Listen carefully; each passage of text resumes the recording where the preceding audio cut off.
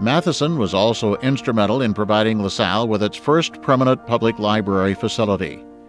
He helped purchase the property at 3rd and Marquette Streets, where the present library, funded with a $25,000 Carnegie gift, was erected in 1907.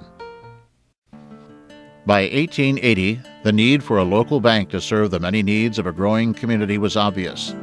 The first bank, LaSalle National, was opened in the year 1880 on 1st Street, very near its present location. It was 1885 when Eureka Savings Association was chartered to help local residents obtain financing for new homes. The next financial institution, LaSalle State Bank, opened in 1894 on the site of 1st and Marquette Streets. With more than 300 years of operations between them all three banks are still strong in serving the community today.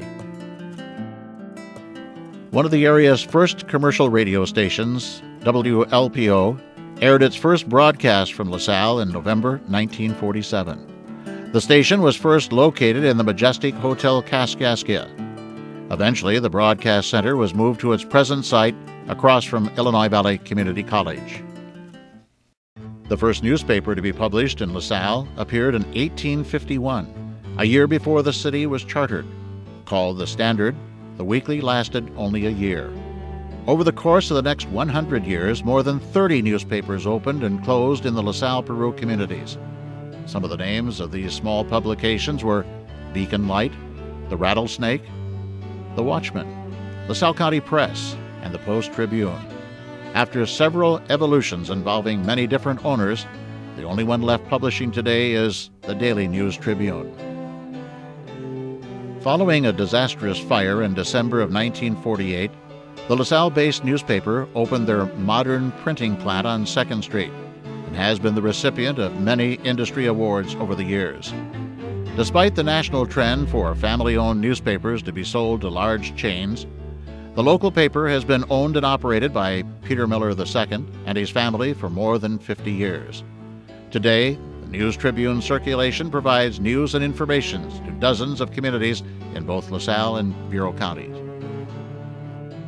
An important chapter in the medical history of LaSalle occurred in 1887 when 3 Franciscan sisters of Sacred Heart moved to the area to establish the city's first hospital. The sisters also organized a training school for nurses, which began in 1919. St. Mary's Hospital grew with the town of LaSalle as several different buildings were closed and rebuilt over the years.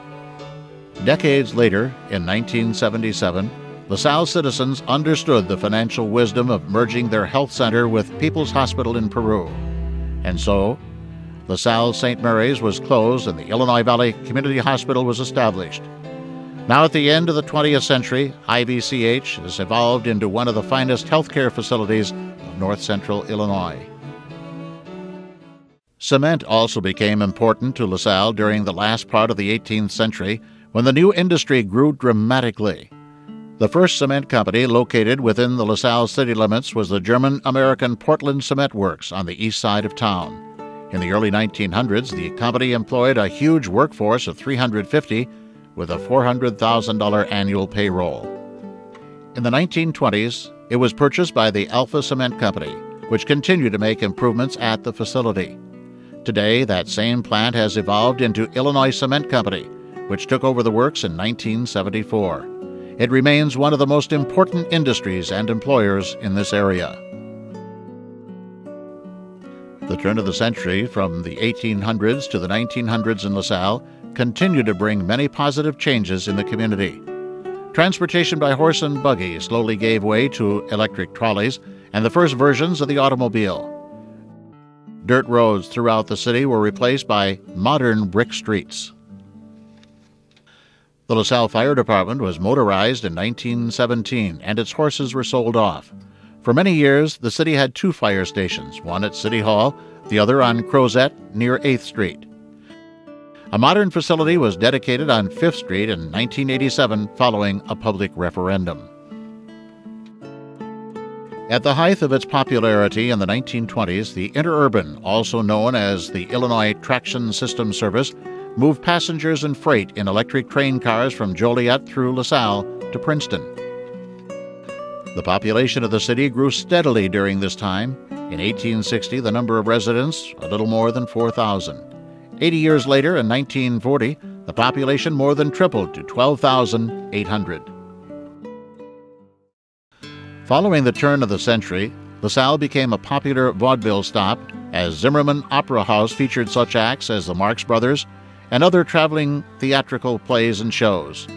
Later, in 1914, the LaSalle Theater showed silent movies with live music featuring both local and national talent. Because LaSalle was a center of a large industrial area, it attracted smart, determined newcomers who opened businesses and shops to serve the community. Such a man was an Irish coal miner by the name of Thomas Cawley. With partner Vince Kelly, they opened a small pool hall and cigar store that eventually became famous throughout the Midwest and beyond as a popular casino. To many, LaSalle became known as Little Reno as thousands traveled to the city each weekend by rail or automobile for music, drinking, and gambling.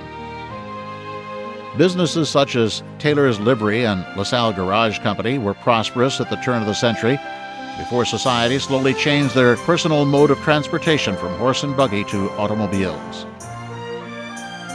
The area's first laundry was opened in LaSalle around 1887 by Oliver Holmes and later bought out by W.E. Fitch in 1895. Serving some 30 communities surrounding LaSalle, Fitch's Laundry furnished clean shirts and collars and grew to employ nearly 30 people by 1911. The present City Hall was built during the administration of Mayor Walter Panic. Costing an astonishing $75,000, the building was dedicated on January 1, 1907. Designed by architect Victor Matheson, the LaSalle City Hall is of the Renaissance style, composed of paving brick and Bedford stone. Renovated many times since it was first constructed so long ago, the building was named to the National Register of Historic Places in the late 1980s. On the educational front in LaSalle, many gifts of money and property from the Matheson family continued to improve schools in the city. New buildings and athletic fields did much to attract quality educators to teach at LP High School and other LaSalle facilities. One of the Midwest's first junior colleges, the LaSalle Peru Oglesby Junior College, was established in 1924. Classes were held nightly in the high school. The success of that institution continues today as Illinois Valley Community College. IVCC is now recognized as one of the finest junior colleges in the United States. A major event for LaSalle Public Schools occurred on September 6, 1938, when the LP High School football stadium was opened. A part of the Federal Works Progress Administration program, the massive sports complex was celebrated as one of the nation's finest high school football facilities. Refurbished in the late 1990s, the stunning stadium was rededicated with much public fanfare on August 25, 1996. Parochial schools also flourished in LaSalle for decades, beginning toward the end of the 1800s. In 1888, the Irish congregation of St. Patrick's Parish built an elementary school near their church. The present school, located on 4th Street between Marquette and Gooding Streets, was dedicated in the late 1950s. St. Hyacinth's moved their regular classes to a new building on the corner of 11th and Hennepin Streets in 1901. 60 years later, in 1964, the St. Roque Church opened its school near 6th and Crozet Street to accommodate children of their parish. In 1985, the parishes of St. Hyacinth, St. Roque, and Queen of the Holy Rosary consolidated their schools. Known as LaSalle Catholic, over 160 students are enrolled annually.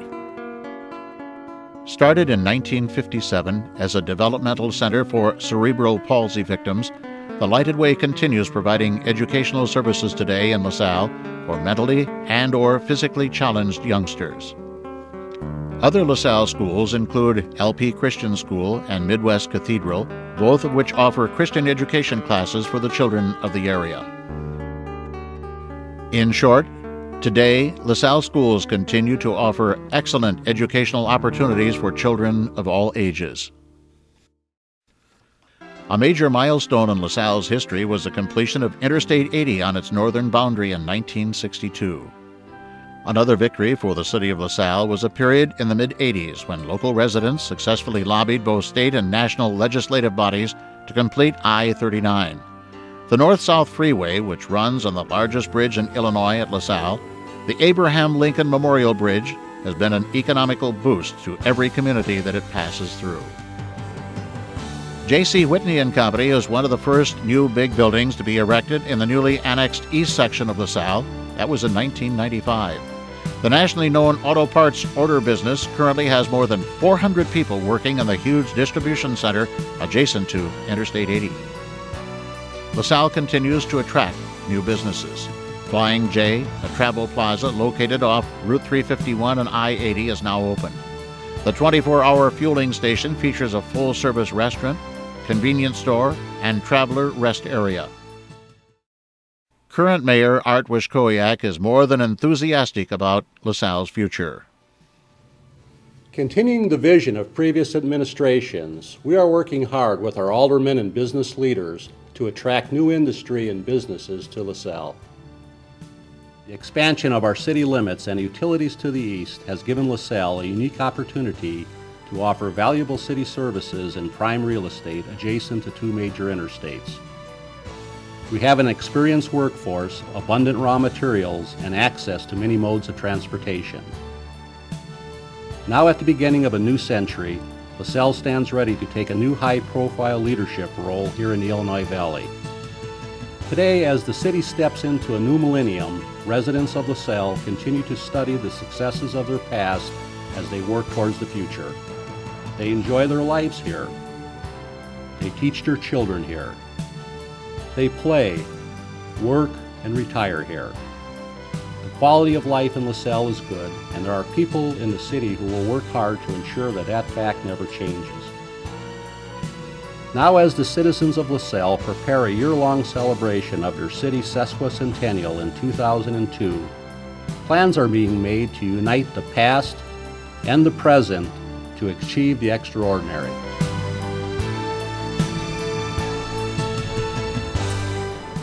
A wise man once wrote, "One of God's greatest gifts is to enable ordinary people to do the extraordinary." The extraordinary. Now that's something the people of LaSalle have always been good at.